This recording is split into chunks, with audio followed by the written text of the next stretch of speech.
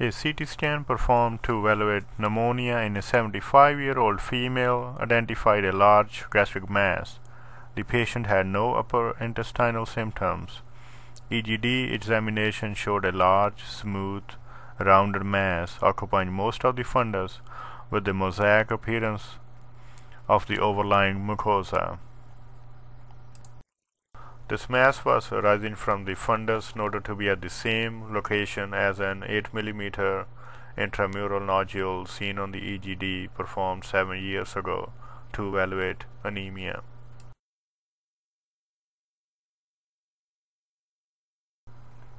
Tunnel biopsies were obtained with the biopsy forceps to obtain tissue for pathology evaluation.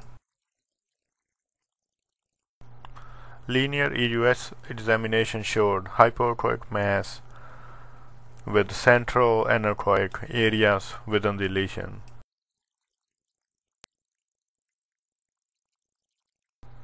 This mass was 68 by 69 mm in size. This mass was seen to be arising from muscularis propria as shown by the cursor.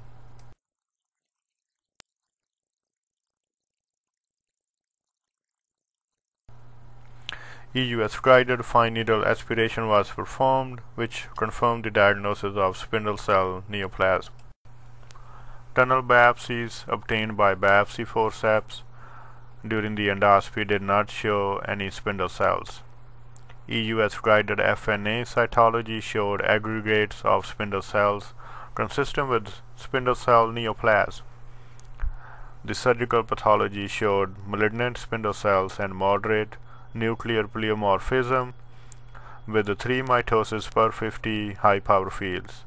Aminoperoxidase stains demonstrated diffuse tumor cell positivity for smooth muscle actin and CD117. Deletion insertion type mutation of the c-KIT exon 11 gene was also detected. This case elaborates aggressive growth of a c-KIT positive gastrointestinal tumor.